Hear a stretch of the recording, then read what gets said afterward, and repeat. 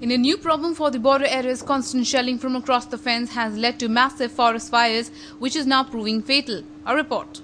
In the past 2 days, the Pakistani side has upped shelling in the Mindhar sector and the people of the area are now suffering. Reports suggest adding to the damage is the shelling that has led to forest fires.